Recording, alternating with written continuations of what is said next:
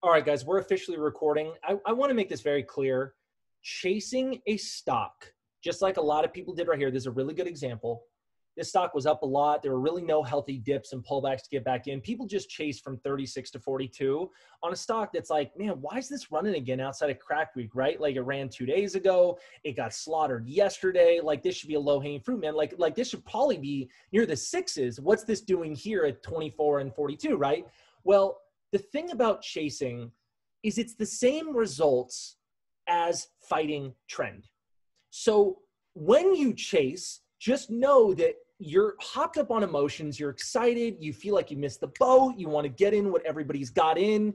Another example I can think of is, guys, think about all the people that long shitcoin in the last, whatever, or when it was running. It's like, we all knew how that would end, right? Like, I'm not here to trash crypto or anything. We knew how that would, everybody chased their asses off. And now it's like at lows of like a month ago or something. Like the point is when you chase, you are entering and risking money on an emotional trigger that is counterintuitive to logic that's going to make you money. You're just hopped up, dude. It's like you just took a Molly and now you want to go on Tinder. Well, that doesn't even make sense, bro. You're going to want to fall in love with 3s, 4s, 5s, 10s, everybody that will give you a high five because you're all hopped up on Molly and you're a horny bastard. I'm giving funny analogies, but the point is, go in with a clear head, man. Don't swipe left or right until you know what you're getting yourself into. Women or men, it doesn't matter. You don't want to get an asshole, ladies, and dudes, you don't want to get a girl who's going to nag you all day. I don't know. Like, what's the thing that goes both ways, right? Like a dude's an asshole, a girl, I don't know. However you guys want to debacle that one. But now that we're kind of here, done with the tutorial, I want to give you guys a chance to ask questions. We can make this fun. We can talk about whatever you want today. But when it comes to the title of this video is how to profit in a short squeeze market, I just want to answer this real quick. The way you profit in a short squeeze market is nail and bail when you have your confirmation first. People longing from 36 to 42 had zero confirmation. People shorting here and here, these are like you need confirmation and then you nail and bail. That's how to do it in a short squeeze market, because remember, we have markets where everything goes down and then, shorts get a little complacent, they get a little comfortable. And then we have markets where a lot of things just run. And right now we're in crack week, we're in turkey week, where things are just by default notoriously known to run. So you got to be in quick and you got to get out quick, kind of like a scalper's mentality, but only until you know that things are breaking down, not right here in anticipation and not right here out of FOMO or should you be shorting. If anything, this was confirmation all day for longs. Does that make sense? Longs had their confirmations, not shorts. And then days like, yesterday on LGVN, this is a confirmation for shorts, but you got to wait for the pop. Like, this is what I'm talking about, man. And when it comes back to anything that's important, it's always about VWAP. VWAP, VWAP, VWAP. Why would you be shorting on this confirmation yesterday when arguably this little dip, but I'm not talking about this little piece of shit. I'm talking about everything is playing ping pong and or over VWAP yesterday. Why are you shorting here? Why are you shorting here? You definitely are dumb if you're shorting here, and you are just an idiot if you're shorting here. I say this with love, but I got to throw you around a little bit like a punching bag every now and then so you'll learn, because tough love is a real thing with real results. Guys, if you were shorting this yesterday, I hate to say this, I really do, because the educator in me is like, I got to be blunt, but the real big-hearted Tosh side of me is like, well, don't be too brutal on them. Guys, you deserve a loss if you're shorting this yesterday. You do. It's crack week, and look at it over VWAP all day with confirmation to the long side. Now, I'm going to flip the script. For any of you longs who got greedy and said, okay, I made money yesterday, I'm going to come in right here. And yeah, it's come down from 45 to 50, but guess what? This thing's going to run to 100. It's going to run to 1,000. I'm going to make more money than I did yesterday. And then you have all the short confirmations right here. When you have a stock opening far from highs into pre-market and then opening intraday far from pre-market high, bing, bang, and boom. What are the confirmations right here? It's broken. Why are longs getting greedy on this? And then they deserve to lose if they're longing this in the morning specifically. And I know you guys already see it because I scream at you every week about this. When a stock opens way under VWAP and then pops to VWAP, where's the short? On that pop, baby. This is not a long. So if you shorted yesterday, almost at any point, guys, you kind of deserve to lose. And if you longed yesterday at any point way under VWAP, you kind of deserve to lose. I'm sorry. That's how simple trading can be. Now, sometimes it seems like 1 + 1 = 2, but sometimes 1 + 1 in trading does kind of seem to equal 5. I'm not going to throw that out the window and say it's that simple, but the foundational building blocks of what a process is of I'm only going to short broken stocks, I'm only going to long strong stocks, and maybe I'll take a week off of shorting for freaking crack week or et cetera, is you are going to understand through that. Paul Singh, what's up? This guy's a good salesman. Dude, I'm the creator of MIC, man, so I'm just selling my own brand, bro. I'm just selling our own creation, man. But the point is, guys, is we're passionate behind this. And if I sound like a good salesman, it's just because we've been doing this for fucking 8 years and I see the results of our members and I want you guys to learn. So you guys need to stop overcomplicating this. Okay, do you guys have any questions? Should I bring someone on? Tom, James, are you guys here? Do you guys want to come on? Aloha Trader, anybody? Oh, sorry, Travers, did I miss something? What are your expectations for the week after crack week? Is there a rub off effect traditionally? Oh, dude, great question. That, my friend, is a very hit or miss as what, yeah, I'll bring someone on. What I've noticed, Travers, for years is it's a hit or miss, man. Sometimes it does have like kind of like an earthquake after effect shock. So what you'll see is, obviously, if this is earthquake week, what you'll see is like, hey, this was the 10.0 earthquake all week, but now we have 6 and 5s and 4s. Like there's still a lingering volume and a lingering FOMO that does happen. And then, bro, sometimes, no joke, people just up and bail. Like they're like, fuck volume, fuck trading. I just had turkey and now I'm done trading forever. It's weird, man. So, you know, I think as per next week, we'll just see. We'll just see. We'll wake up and we'll see if it's just day-to-day process, man. You know, here's the thing about process. They can run, they cannot run, they can die, they can squeeze, they can parabolic, and all you got to do is line to line. So when a lot of people come in, they're like, oh my God, like, how are you guys going to have a trading career when the SPY tanks? Guys, SPY could go in the biggest bear market tomorrow, and guess what we'll still be doing? Our process, shorting overextended pigs, you know, piggy small caps, running at our lines, line to line. Thanks, Tosh. I like to understand things fully before I truly believe in it. So I have a few questions after watching the accelerator. Sure, brother. I came from a service that teaches cut losses quickly, but the accelerator is talking about trading off multiple lines and adding to a loser to scale in. Well, there's a difference, Tony, and I'll make that very clear between adding to a loser or adding to a plan, brother. I'll make that very clear. I'm having a tough time grasping the MIC process because of this. Okay, very, very understandable. So let's look at something like LGVN today. I always confuse that. So let's take a look at yesterday, right, brother? So the thing about a process, right? The thing about a process is everything that I've learned in my process has been back tested by me through results. And within that process, there is a plan I incorporate each morning. So let's take a look at LGVN yesterday. Say your plan was to short this line VWAP up to this point. That would be a plan. Now, I'm just using this more for a pattern because this is something I have at my disposal right now. Not necessarily like, hey, I'm going to scale from 28 to 34. This could be a 20-cent move on a lot of stocks. I'm just trying to show you a pattern. So let's break this down on more so not the numbers here, but a pattern. If my original plan, whatever it is, it could be any stock of the day, I'm looking to scale from here to here, that's a preset plan. So anything that goes into, hey, I'm scaling at line 1, maybe you even have another resistance point in the middle, or I'm just giving you an example, but line 2 and line 3, right? Because line to line at MIC is You scale the lines if they're not too far apart from each other. And this is why I don't want you paying attention to the numbers right now. If this was 20 cents, you'd be like, oh, dude, I'm scaling line 1, 2, and 3, right? Or lines 1 and 2. But because this is like 28 to 34, they are very far from each other. Typically, when the lines are, say, when the lines are, say, this far apart in number-wise, you would scale here. If this line didn't work, then you would wait for the outer line and use the next line. This is what Bao incorporated the whole process of line by line. But let's say it's like a 20-cent move or even just 40 cents.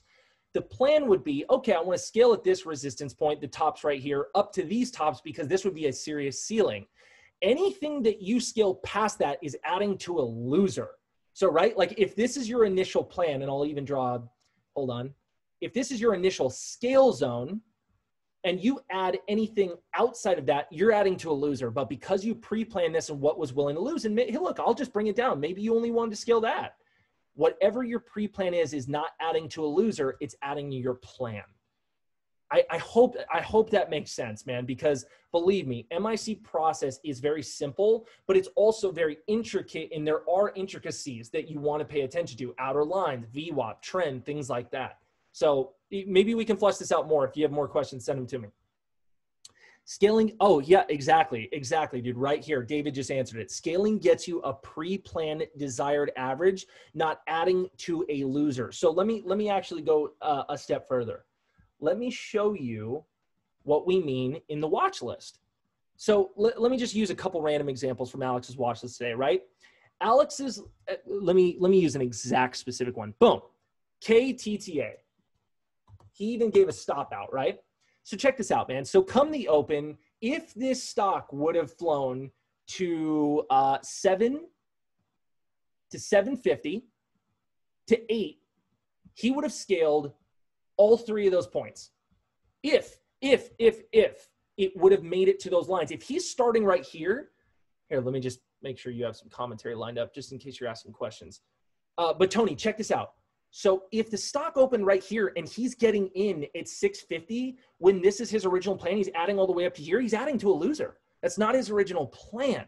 This is a pre-thought out, logical plan of where, quote unquote, the stock really should fail. And if he so happens to scale from 7 to 8 and 750, the whole $1.5 line, so these 3 levels within this area, nothing in that is adding to a loser because it's pre-planned. I cannot stress this enough, guys. You can trade anything that you want. If you pre-plan what you're risking, where you're getting in, and where you're going to stop out at, you technically can trade whatever you want. The only time we add to a loser is when you go like this. All right, I'm in. Oh, shit.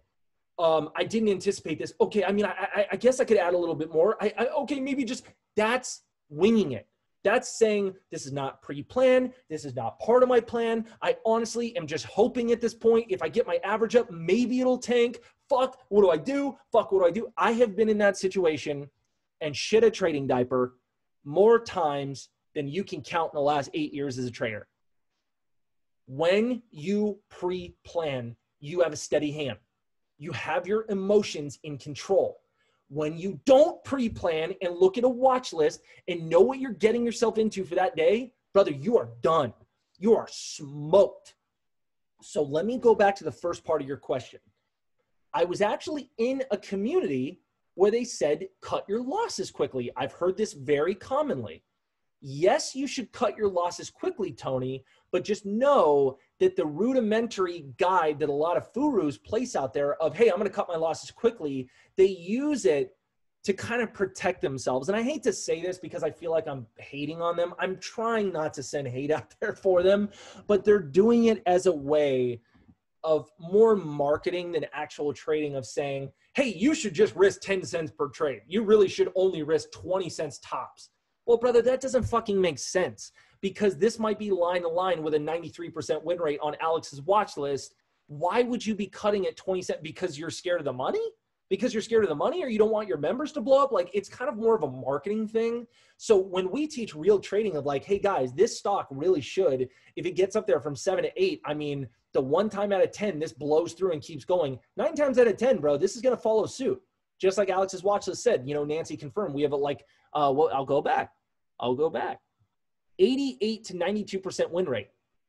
Are you going to cut because you're looking at your P&L?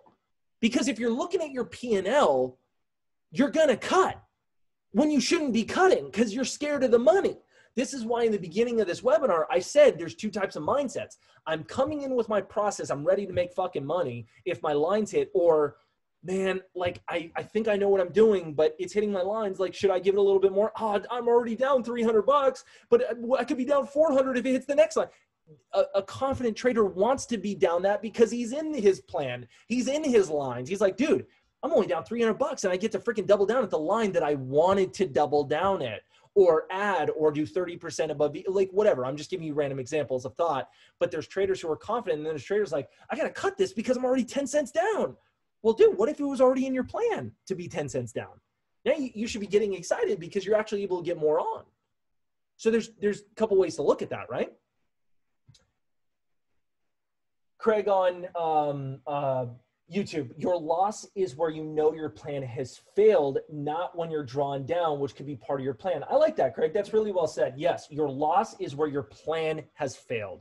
If this would have ran today up to 7 to 8, Alex would have shorted from 7 to 8, 100%. And here's the thing, because it's part of his plan. And here's the thing, if it would have ran at 850, he would have cut for a loss. I can almost guarantee that, especially 860, because that would have been over previous high a day, which always, basically by just fucking default judgment is you cut it. Because you can be screwed. You can always throw it back on, because here's the thing. I'll just take these lines off. If a stock runs, guys, to outer lines, say something like $8, say you even get in at 8, say you waited 8 to 850, you wanted the outermost line possible. Say you started there, and you started shorting at 8 to 850 and you added a little bit, and it didn't go as planned, and it goes to 860 and you cut it for a loss. And then what if it death candles right after that? You can always get back in. Dude, I see something like this, or a massive tank candle, a massive stuff after trying to break out, and they fake out and clear all these orders out. Dude, you bet your ass I'm going to follow my original plan and get back in, because I thought it would fail at outer lines, but now I have confirmation. So you can always get back in. That's the thing. Make sense? It's more of like a confidence shift in a mindset. You know, the people that are scared to follow their plan or risk money, I'm sorry, guys, like I said at the beginning of this webinar, it's much harder to be a trader. But the guys that are like, dude, I got a plan, man. And guess what? I'm willing to risk money. Because okay, let me say it like this. Do you think Alex goes in the market every day saying, man, I could lose $4,000? Because that's typically like his loss, right? Like if Alex loses, it's $2,000 to $4,000, but his typical win is anywhere from like 8 to 20. Do you think he goes into the market and says to himself, oh man, dude, I could lose $4,000? He goes, dude, I'm willing to risk $4,000 to make 20. See the mindset, see the confidence in the way that's kind of executed just in verbal, like association. Man, I could lose $4,000. Dude, I'm totally willing to lose $4,000 to make 20. It's like, what are you looking at? The loss or the what you could benefit? And this is the glass half empty, the glass half full kind of people, man. It's like, there's people out there that, dude, there's people out there that are terrified of flying in airplanes. And guess what they're thinking about the whole time? Crashing. Then there's people that are in an airplane like, dude, this is so much safer than a car. I'm scared of cars. This is fucking great. Like, it's just the mindset, bro. This is what I'm trying to tell you. Price action is nothing. This is child's play. It's getting in those coconuts, which is so hard. I'm trying to reprogram you guys to fucking think like winners, dude. Yeah, I mean, Poldo, yes, it's much safer to fly in a plane, but it's not even that, because check this out. I used an example that's going to make you laugh. I'm terrified of planes. I am not scared for 1 minute in cars, and I've totaled 3 cars. Dude, going for a car ride is my peace. Going in the air in an airplane is my fucking hell. But guess what? That's just my thought process, because I know the statistics on surviving in a plane versus a car. Fuck, I've almost died in cars 3 times in my life, dude. I've had some serious accidents, but because I'm crazy, dude. I was stupid as a kid. I almost flipped a car drifting. The point is you got to curb your confidence where you're not confident. And you got to look at it a different way. So now every time I get on a plane, I've helped myself over the years, but now I go, dude, the statistics are so in my favor. I try to psych myself up to get excited for a flight now. And this is what you guys should do with price action. My outer line's coming, man. Hell yeah. I'm not going to lose money. I'm risking money to make money. Oh, dude, I'm talking 16 years old, bro, like a 2001 Honda Civic. Nothing fun. But we went down a crazy hill at 50 miles an hour, flipped the e-brake during a rainy day, and basically almost killed me and my best friend almost killed each other. Fun times, bro. But the funny part is I really am such a good driver because I've been driving for so many years. It's always been my bliss, and I've done crazy things in cars to learn what not to do, that it's my peace. I'm never scared to get in my car. And it's just a mindset shift. So my confidence is there, so I know how to push it. So I guess it's just, again, to be a trader, sometimes you feel like you need Freud to understand your own brain. But when you get past your own fears in your brain that's telling you why you're going to lose in trading, you're going to get better as a trader. It boils down to that simple thing. Alex doesn't say, oh man, I could lose $4,000 a day. He says, of course I'm going to put $4,000 up to make fucking 20 or to make 700,000. That's the difference. That's the difference. And I'm as passionate as ever because I love talking about this stuff. Did I miss anything? I may have. I was ranting for a while. You would have already established yes, you would already establish. Yep, exactly. What do you think about shorting each line with a tight stop? Oh, that's a really good example. Let me go back to that. LGVN. So here's another psychology. What was the stock that fuck, hold on one sec. I'm trying to go back to the Alex. Oh, KTTA, that's right. Let me answer this almost with a question, Travers, or Xander. Who asked this? Hold on. Xander asked this. Okay, this is a great question. Let me draw my lines again and show you guys real quick. It's a psychology thing. I'm going to show you guys something real quick. 750, 8. So MIC process, and Alex has watched us and the way we kind of do things, we would kind of use all three lines, right? Because it should fail if you scale right, and you should get a nice, you should get a really nice nail and bill out of this. And if you do happen to get a death candle outer line, I mean, then that's just bread and butter, man. Now you're just padding the wallet. Now you're just like, dude, I really only want a nail and bill, but hey, thank God for this random home run, right? Okay. Let me ask you a question. I'm going to answer this with a question. If you used each line with a tight stop, like I'm going to short at 7 and risk 705 and then cut it, do the same at 750, what do you think, Xander, is going to happen in your mindset by the time it hits where you wanted it to hit truly at 8, and you know you've already taken 2 losses? You're going to be scared, aren't you? That's the difference. I am trying to get you guys to think like winners and not scared like, hey, I'm going to make a little bit of money, but I got to dodge and duck and dive and watch out for these exploding grenades and dodge warfare. I want you guys excited for that, not like I'm just trying to duck and dodge and hopefully scrape a little money out of this. It's more of an aggressive mentality, but more of a confident mentality of, dude, the 3 lines, I'm prepped for that. And look, if you're not ready for 3, start at 750. If Alex wants 7 to 8, start at 750 if you're not Alex's confidence level yet. Make sense? But don't start at 7, cut it. Start at 750, cut it, with the thought of you'll cut it each line hoping for 8. Because by the time it gets to 8, dude, brother, you're not confident. I'm sorry. There's no way. Because your mind has already told you, loser once, loser twice, oh, maybe the 3rd time's a charm. And if you do nail the 3rd line, you're going to take the profit too quickly because you're going to be a pansy. Because you're like, okay, I'm right on this one. I got to make the money back. I got to make my money back. Does that make sense? And exactly right. Stan just said it. And Xander, I know you know this, but it's good to have confirmations because you have been trading for a little while with us. It is good to just talk about this stuff and reaffirm. That's why we do these webinars every single week. Guys, when you have a pre-plan of 7 to 8, anything in that frame, I'll draw another oval for you. Anything in this level, you're excited to add because you've already preemptively said, I want anywhere in this area. If you don't want anywhere in this area, you need to wait for 750 to 8. Or if you're very not ready to scale yet, you need to wait for 8 to start.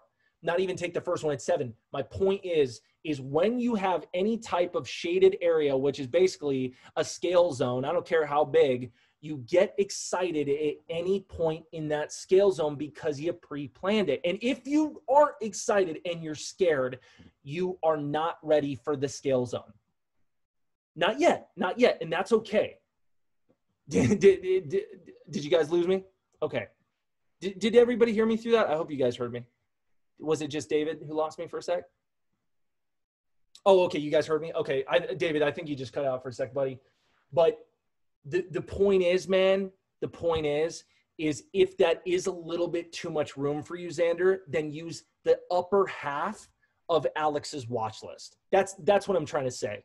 If, okay, say Alex wants 1450 to 15, use 1475 to 15. If Alex is saying 6 to 650 and that's too much for you, 625 to 650 for you. If this is too much, brother, 750 to 8. Use the top 2/3 of his lines, of his list.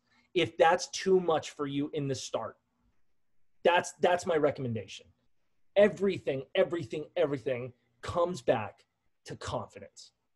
And I know you're confident, Xana. I know you're a confident trader, brother, but you're trying to understand this a little bit more, right? I get that. Remember, man, we've been doing this so long, man. There's many different ways to look at these type of perspectives, and I get that, man. Dude, I've known traders from day one that were like, dude, I'll short 7 to fucking 9, and I'll be confident. And look, I admire those people. I was never one of those guys. I was one of those guys where you short at 7, cut, short at 750, cut, and 8. And guess what? The only reason why I know how to talk about this is because I fucking failed at trying to do line for line, risking 3 and 5 cents. It doesn't work. You just tell yourself you're a loser each time you cut. I like to have a plan now, like Alex each day. I like this level to this level. Anything in there, it's go time, baby. I have programmed myself that anything within the shaded area or this scale zone, I am going to bring confidence to. Anything out, I cut. And that's where the robotic nature comes in is, hey, this is my plan. You know what? Anything above this, I don't even care, Xander, if you have to set your orders once you're in, set a stop loss and walk away from your computer, dude. There's a caveat to that, though, because I've done that. I've done that before. I used to do that a long, long time ago. I would short a stock, and in the beginning, I was so terribly nervous that I'd set a hard stop and I'd literally leave. I'd leave my desk. There's a problem with this, though. Many times back in the past, especially when things didn't zombie like they did now, you could walk away. I mean, I can't tell you, bro, how many times I walked away. I swear to God, dude. Say these were my short entries, because it would usually be something like this if it was 3 lines. You know, I'd probably start in, it would usually look like this. Brother, I would come back with an open-ended no cover and cover there. Because I walked away. I didn't even leave it in the hands of my computer. I said, because there would be a hard stop right here. A full out, a market fucking hard stop out, everything. If like that would be the hard stop, I left my computer. But like I said, there's a caveat. Sometimes, well, most times nowadays, because this is kind of a zombie market and the old markets don't exist anymore, now you'll get a nice flush and then it comes back. So in the past, I wouldn't have that many losses, or I would if I just use outer lines, but nowadays you will, because here's what would happen. You short outer lines, you scale, and then you set a hard stop, you walk away. Brother, here's what happens. It drops all the way to here, and then zombie's back, and you actually missed a very profitable trade, and then your dumbass took a loss because you weren't at your computer. Like, dude, that happened to me. I had to readjust. So there's so many different ways to look at this, man, but what you guys should understand is everything I talked about today, process is still the same. It's still the same. It's outer lines. It's confirmations. It's trend. It's still the same process. It's just how you want to execute your own confidence level. There's some traders that can't even be at their desk. And I get it, man. And guess what? I know traders, bro, who are super profitable, make a lot of money, and can barely stand looking at price action being at their desk. They got a shaky hand. They're not a brain surgeon like Brian.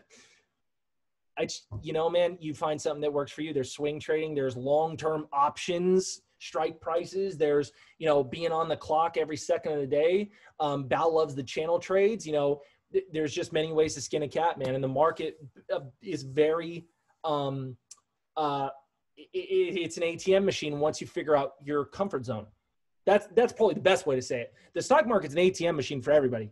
Only to the fuckers to figure out their confidence zone, their comfort zone though first. Swing trading is not made for everybody. Dude, I'm down $20,000 right now in one of my swing trades. I'm pissed. It went way lower than I expected, but I really, really like this company. I believe in it, and I'm going to hold for the long haul, and I'm only risking about 30. But, dude, I'm fucking down 20 grand, 22 grand in this goddamn – no, not PayPal. No, PayPal, no. But then there's ones that I'm totally up in, so it balances out, right? But my point is that would scare the living – not Corsair. That would scare the living hell out of some people.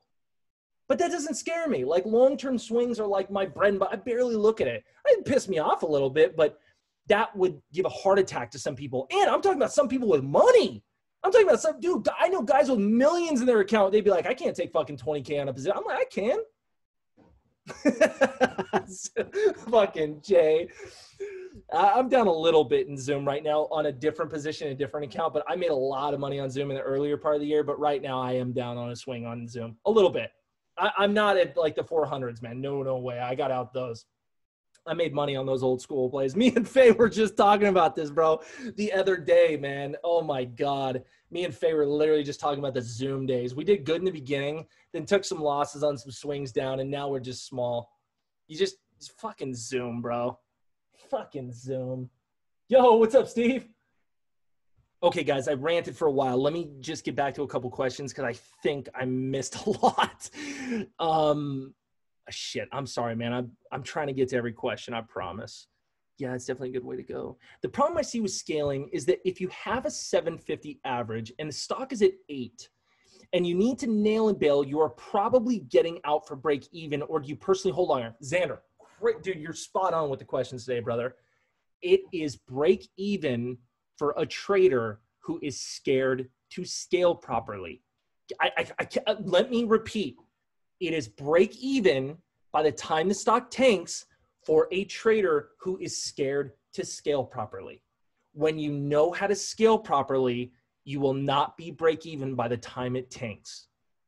I'll let you sit with that, but that's the explanation for that. Expectancy is all that matters, scale or not. Find what works for your personality. Kevin, you just said it, buddy. Are your entries the same? No. And that is the answer to Xander's question. The answer is no. Most of the time, no. Sometimes, yes, but only if it's two lines and they're kind of close together and I want to do a double down effect. So what we're talking about is something like this. Say I just wanted 750 to 8. Or no, I'm sorry. I'm like 770. This, yes, I would do the same size. Whatever. 2K shares, 2K share, whatever. Same size. If they're spread out, nope. That's the answer to the question. Starter, 800 shares, add 2, maybe add 4, whatever. I'm just giving you an example. And guys, break this down to a trader with 100 shares or 200 shares. Maybe you're starting out with 50 shares. I don't know what your size is. It doesn't matter. Literally, I could care less. It doesn't matter. It's all in the pattern and how you execute. But no, when I'm scaling this, if you scale properly, that by the time it tanks and you get your quote unquote nail and bail, dude, Vic just said it, my man, Steve, one of our moderators on YouTube just said it. My first entry is always a small tester. Steve, you just nailed it. I don't care if you want to throw 10,000 shares on KTTA from 7 to 8. Maybe your first entry is only 1,300 shares out of 10. You see the difference? You see what I'm saying, guys? So by the time, yes, yeah, it's called dipping toes in. Nice, Steve. That's brilliantly said. Yes. No, Miguel, it's not beyond me. You guys are trying to guess this fucking stock. Oh, boy. A follow-up question, Tony. If you scale into a position and it goes towards outer lines, wouldn't your results be skewed towards full-size losers? And no, I see what you're saying here, buddy, but no. You know why? Because, Tony, you might be kind of new, but when you really study MIC process, we're really methodical. In anything over VWAP, brother, is only 30% of our size. So let me just write it in here. Did I just do the – there we go. MIC process equals anything above VWAP equals 30% size. So you have to figure out what your usual full size is.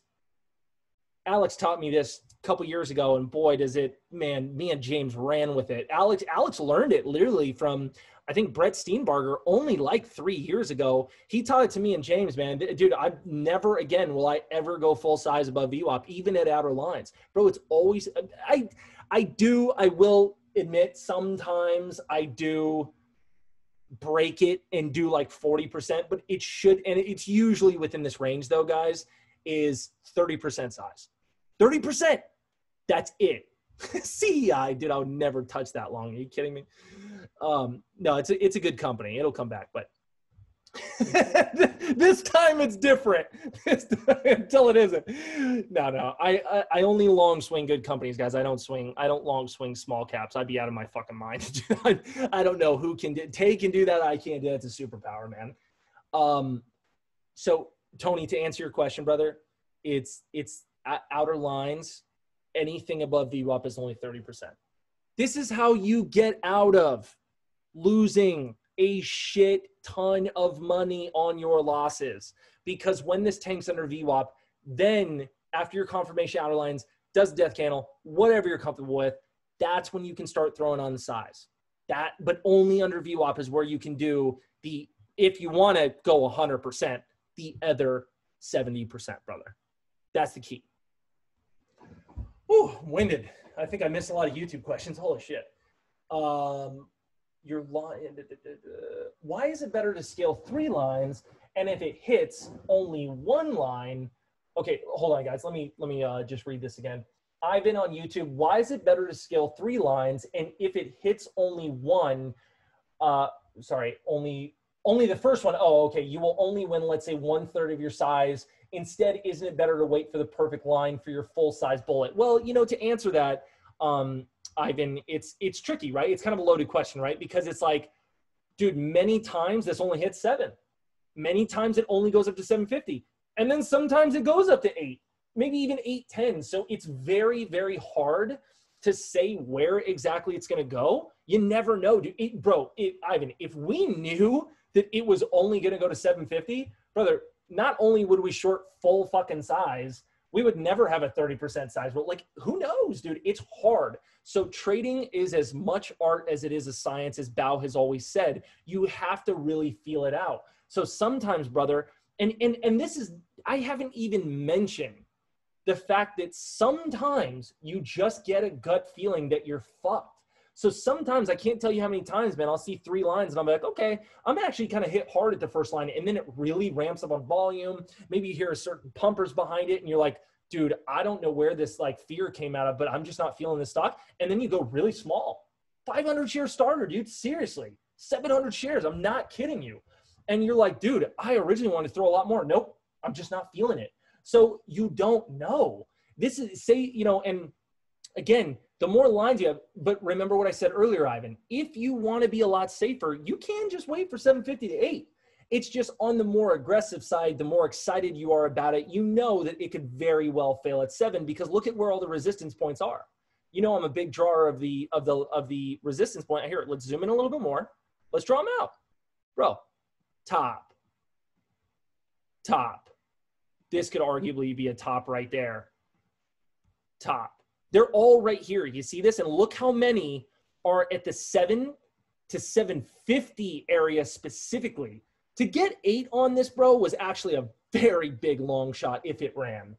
Like, that's almost just like Alex is basically just saying 7 to 750 is really it. I'll risk to 8, but I really don't think it'll make 8. And especially it topped out right here, right? Like that's why we gave 8. But dude, look at this 7. Like, where are the majority of the resistance points? That's why you start in at 7. You got to get some on. That's the point, is where is the majority of these ceilings, these tops? They're at 7 to 750, buddy. That's the difference. And who knows? It could so easily be 7 to 810 it goes, or it could be 7 to 715. That's why you scale. I hope that was clear. How do you do all this with a 9-to-5 job? Seems time consuming. I guess it becomes the new job. Great question on YouTube, guys. This is something that's probably going to help a lot of people. I'll tell you how you do it. JDG Lex. It is very fucking hard, bro. I worked 2 jobs for the first 3 years of my trading career while I woke up every single day. I worked till night. Dude, I literally traded from 5 in the morning like I do now. Back then, I actually traded to the end of the day. I was trying everything like channel trading, like balance stuff. And then I'd go to a job and then go to a night job as well into like, dude, I'd go to bed at like 2 a.m. I never slept. I didn't sleep for fucking 3 years, man. So I feel you.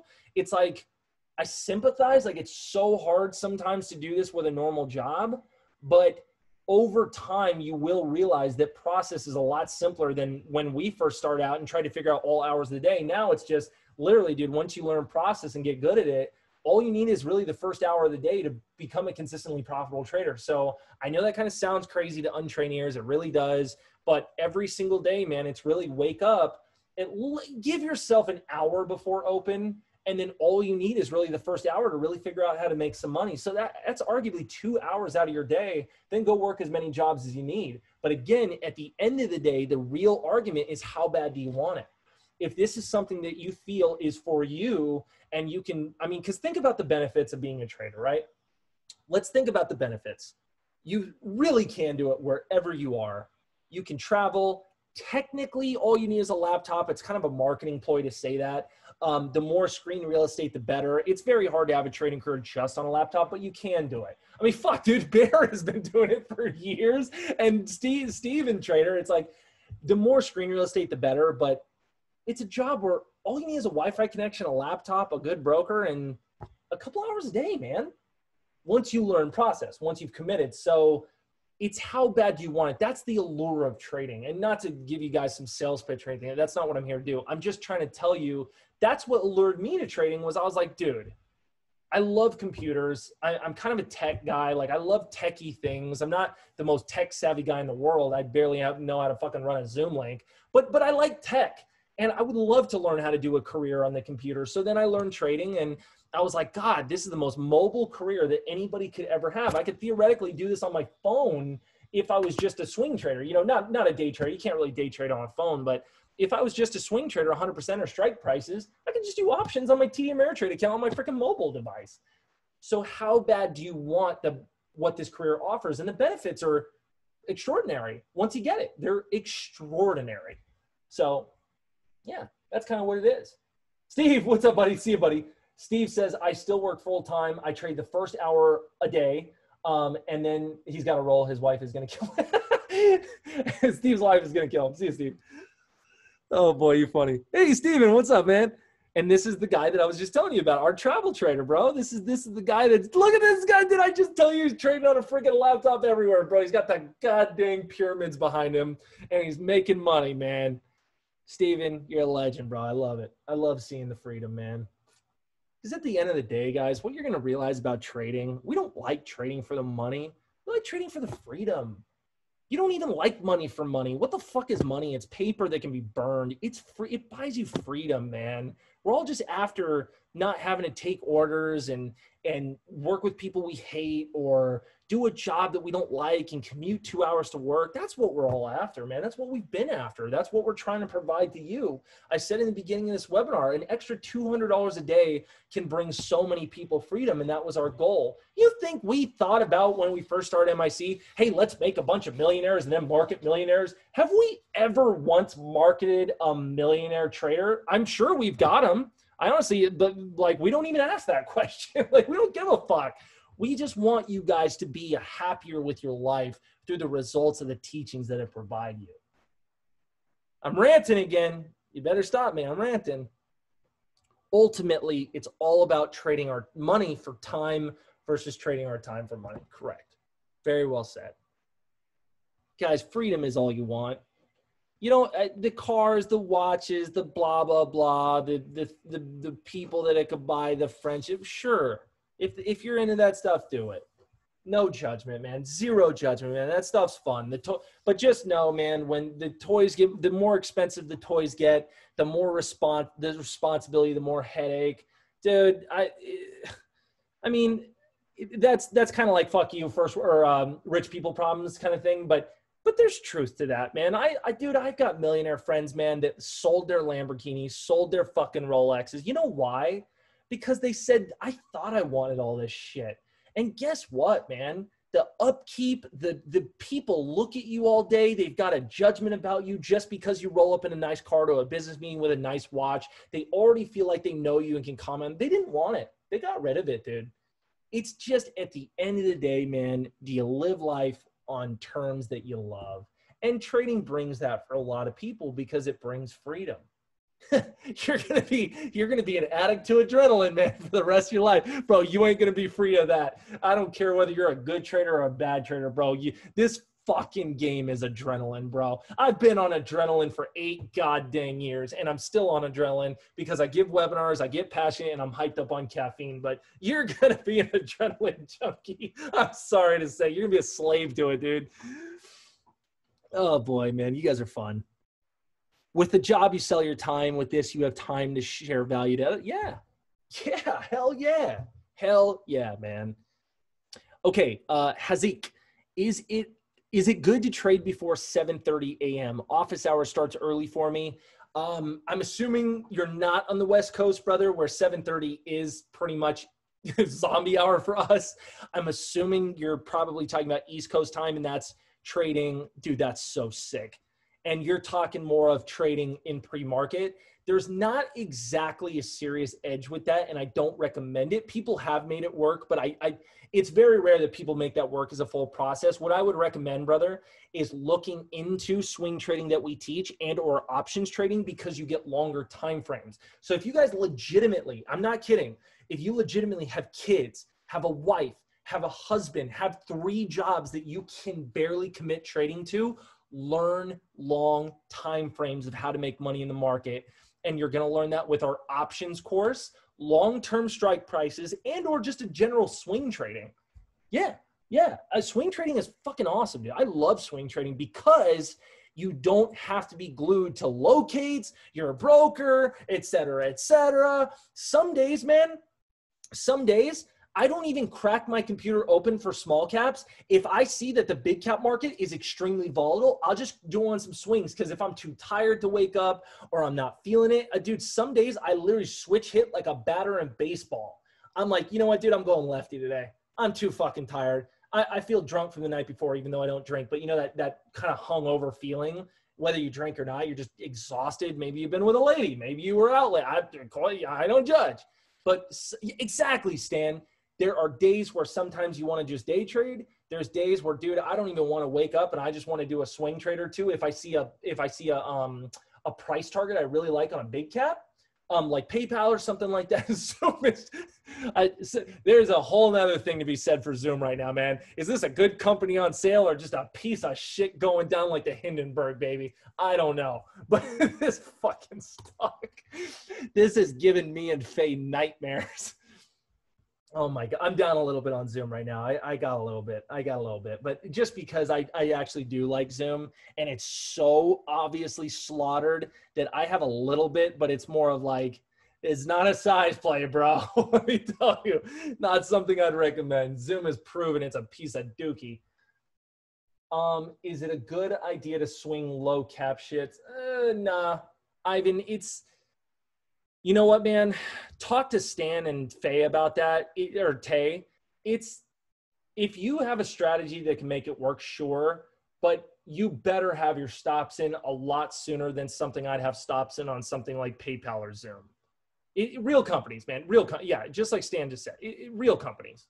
I never swing a small cap. I never will. I used to swing short, but again, 4 years ago, we didn't get the zombie backs that we do. I cannot tell you how many times I would swing LGVN. I would swing short something like this. Like, dude, I'm not even kidding you.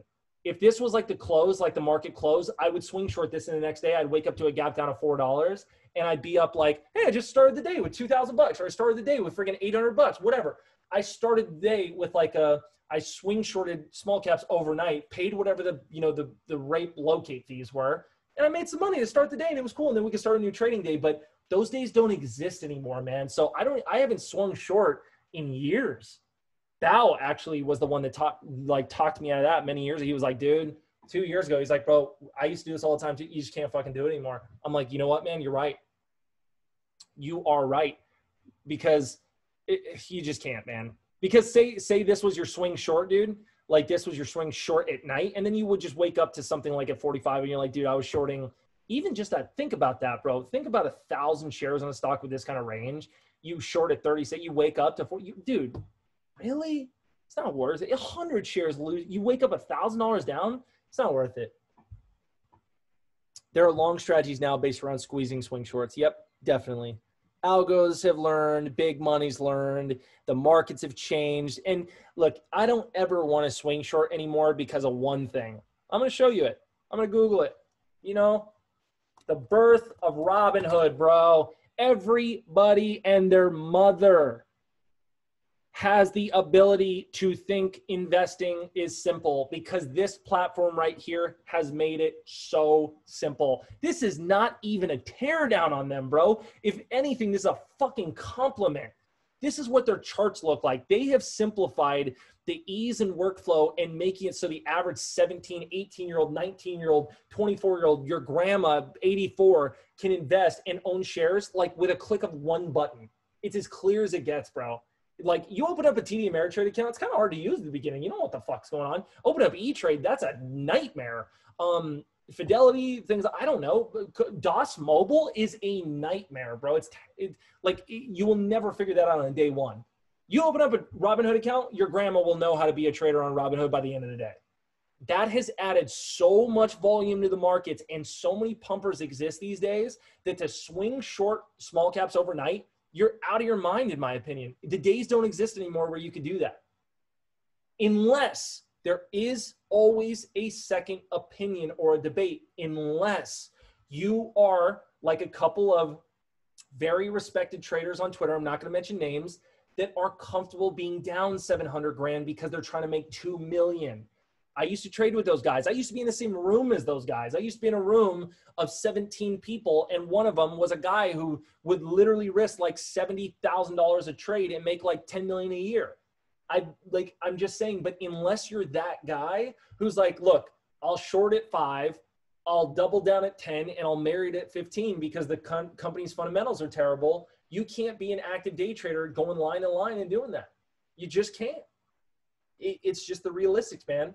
I've seen it all, man. I've been in this industry for too long. I know the changing markets. This is the shit that happens, man. You get zombies and squeezes all the time now, and you got to be careful of this.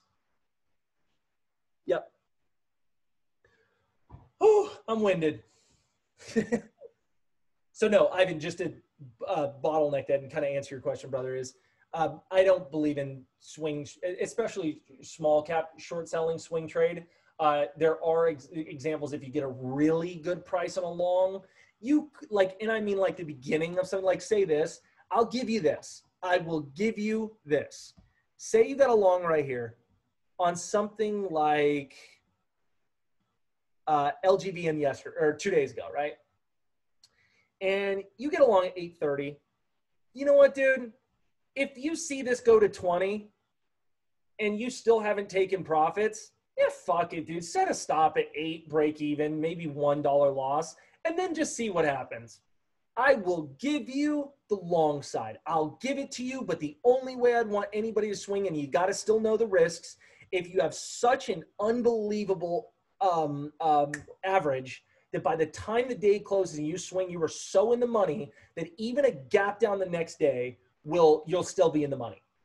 I will give you that, but you also have to know that if you are getting involved in something that, you know how SEC filings work, you know how dilution works, you know an active shelf if they have one, and number 4, bingo, bango, bongo, you know where the fuck a T12 halt is. Because if a T12 does come around, your money not only could be locked up for months or even years, no matter if you're in the money or not, you got to know the risks. So I will say, I would much rather have people do a swing trade on the long only if they're super in the money and they are okay with the risks. But small cap swing shorting and everyday retail trader on the short side, dude, you're going to shit your pants daily. You might wake up needing a defibrillator. In my 2 years at MIC, no, you haven't. Kyle, you haven't. because we don't do that anymore. We used to all the time, bro. Oh my God, you guys don't understand, bro. Before MIC was created, me and Alex had a room together, but just as a friend's room. Like we had like 15 people in it. I would literally shoot. It wasn't paid or anything. It was just a bunch of kids running around like just good traders, just shooting the shit with each other. And I would say to Alex, what are we swing shorting overnight? He'd be like, dude, I have $100 grand of this small cap short. I'd be like, all right, I'll throw 5 on. Dude, we used to be animals on swing short. We never anymore. Never. Process does not allow it anymore. You have to adapt, or you're gonna be a dinosaur. And you're going to die if we don't do it anymore. And we used to do it. Dude, I used to swing short twice a week. I'd wake up overnight to money, or I'd wake up down a little bit. I cut it. But the zombies, dude, it's night of the living dead these days, bro. I hope that's clear. Is it possible to get the pivot point? I have no idea, Tony. I have no idea. I can't answer. I have no idea. I hope so for your sake. You could just download TD, man. Download TD, even if you only put $5 in the account. I love these charts, bro. Look at these charts, man. Guys, if you can, Canadian, man, I'm sorry. I know. I sympathize, bro. I really fucking do. See if you have a U.S. friend that can. No, I'm kidding. Yeah, I'll never get around how awesome TD Ameritrade charts are. That's why I've still been using them for these for 4 years for you guys still on these webinars. Is I've never stopped using them for charting and educating. Yeah. Man, we went through a lot of stuff today, didn't we? Damn, I didn't even realize. There's a lot to talk about today. Oh, nice. Awesome. Joe Kelly's the man, dude. I'm telling you. Yep, TOS, that's how you do it. And then I think Kay said that you guys can on TradingView. Kay, if that's a confirmation of that, thank you for that. Definitely use your resources, guys. I'm sure any member in here is going to show you how to do something because they're probably utilizing it themselves. Wow, man, this is crack week, bro. This is why I'm not shorting this week. Only swing longs. That's all I care about this week. I don't want to get caught in any of this. Is this going to break the previous high a day 2 days ago? This is insane. The after hours high, for God's sakes. I'd expect nothing less on this week. Guys, any closing questions real quick before we wrap this up? I feel you. Now that I can condone because I know you're just trying to satisfy your FOMO. So that's hysterical, bro. But hey, you can buy yourself a Starbucks, bro. You can buy yourself a freaking latte now. That is a whole other story, guys, is if you just cannot control your FOMO because you're just one of those people. I get it. I've been there. You throw a share in, right? Throw a share in because you're like, dude, I can't control myself. If I don't throw in one share in, I'm throwing 1,000 in and I'm going to take a big loss. If you have to satisfy your addiction, man, I get it. I've been there, dude. Even Alex does it these days. It's so funny because Alex is the size thrower of all three of us. In fact, probably the biggest size thrower of MIC, and especially the teams and the mods, definitely. And it's so funny to me, dude, when I'm like, Alex, how many shares did you throw in that start? He'll even say it, too, because he just wanted to dip his toes in and satisfy the FOMO. He'll go in pre-market like 50 shares. I'm like, didn't you miss a couple zeros or like 3 zeros? He's like, no, dude, just dipping my toes in to cure the FOMO, man. Oh, shit. Thanks, man. Really appreciate it. I used to be an MIC member, but I don't have the time now to day trade and was wondering whether I could swing trade short. But yes, these zombies. Yeah, exactly, Ivan. And if you ever want to come back, man, just text me, bro. We'll get you back in. But I feel you, man. Having the time to do trading sometimes is a hurdle. So that's why we try to cater to everybody and everybody's play styles of swing trading and, long-term expiration, strike prices, things like that. Hell yeah. All right, guys, I'm so winded, man. I kind of got a headache. I'm going to go take an Advil and probably take a nap. So just really quick, guys, we literally have like 3 spots left for the 50% off, and then we are taking that off tonight. So hopefully they fill up probably immediately after this webinar. But just here to help, man. Just here to help. Hopefully you guys enjoyed this.